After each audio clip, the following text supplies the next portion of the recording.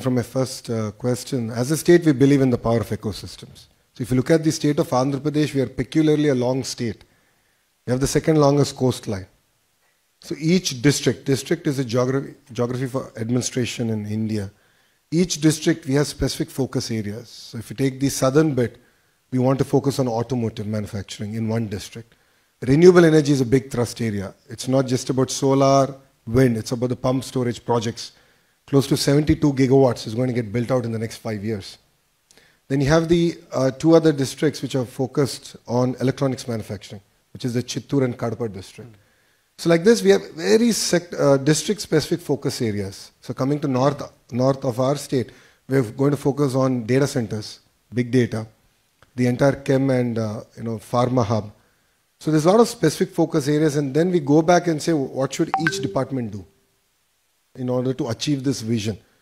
So for me, it's very clear that I have training institutes in the government. The ITI is polytechnic. So we're going to train manpower for tomorrow. So let's talk about all the green jobs we can create in one district. All the civil aviation jobs we can create out of one district. So that gives a lot of clarity, alignment for the state government on what we should go out achieving. And apart from that, Vikasit Andhra Pradesh, which is Swarna Andhra Pradesh that we have.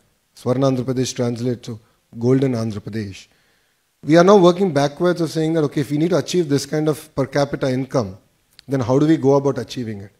So which department should do what, and we're going to measure ourselves on a monthly basis, like how all of you do your business. Even the state is going to do this. On a monthly basis, we're going to measure it. And the second part is, in this journey, we don't want anyone left behind. So we are creating a family, a report card of sorts, and saying what are the project or practice we can give to that family to pull them out of the cycle of poverty. So it's no longer about wealth creation alone, but how do you ensure that even people below the poverty line can be given a handout and to just pull them out of the cycle of poverty. And that's something that I think is going to be very unique to the state, and we're going to launch this in the next 3 months.